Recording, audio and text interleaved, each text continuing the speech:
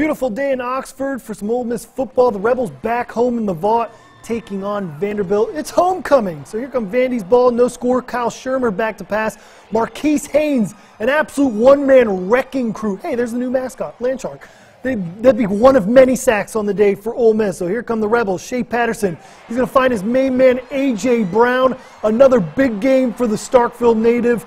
He's at 100 yards in every game this year when he's healthy and not playing Alabama. So 7-0 Ole Miss right off the bat. So second quarter we go. Vandy down 7-0. Ralph Webb is going to find some running room. He's off to the races. He would break Derrick Henry's career rushing record in this one. Goes into the touchdown, or in for the touchdown. It's now 7-7 tie ball game. So Rebels back on offense. The shootout begins. Down 14-7. Patterson back to pass, finds a wide open DeMarcus Lodge. No one within his area code, so now it's 14-all. Vandy back on offense. Shermer, he's back to pass. There goes Marquise Haynes again. The Rebels, 7 sacks in this one. They had 4 all season going into this game, and Ole Miss would capitalize. Shea Patterson gets the snap, runs to his left. He's going to stretch in, bowls through a defender for the touchdown. Shea, nice touchdown there. So 21-14, Rebels lead, and after a Vanderbilt punt, Ole Miss back on offense.